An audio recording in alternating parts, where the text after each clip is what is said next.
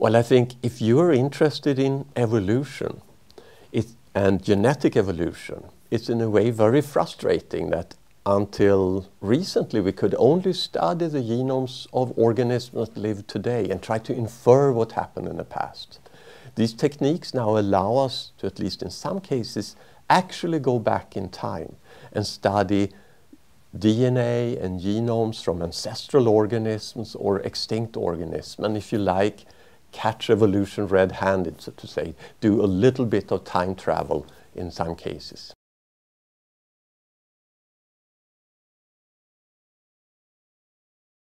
So what we do is really to work together with archaeologists and museum keepers who have valuable bones.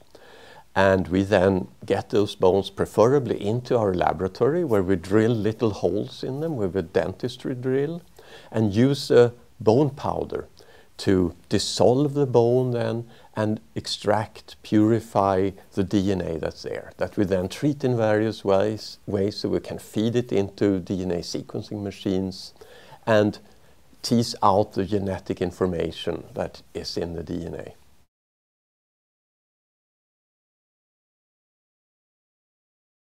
So the oldest DNA that anyone has retrieved is a group in Denmark that have studied a horse that is 700,000 years old.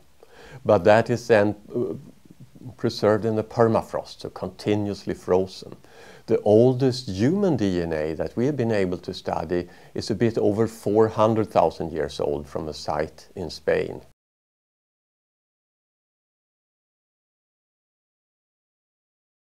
One of the exciting findings when we compared the Neanderthal genome to present-day people is that it turned out that Neanderthals have actually mixed with the ancestors of everybody who lives outside Africa. So if your roots are outside Africa, in Europe or Asia or elsewhere, about 1 or 2% of your DNA comes from Neanderthals. So in a sense, if you like, they're not totally extinct. They live on a little bit in many of us today. One thing that is beginning to be more clear is that this genetic contribution from Neanderthals actually matters for some of us today. That there are, for example, variants of genes that confer risk for diabetes, the type of diabetes you tend to get in old age, that come from Neanderthals. There is a variant that allows people in Tibet to live at high altitudes where there's very little oxygen in the air that comes from these relatives of Neanderthals in Asia.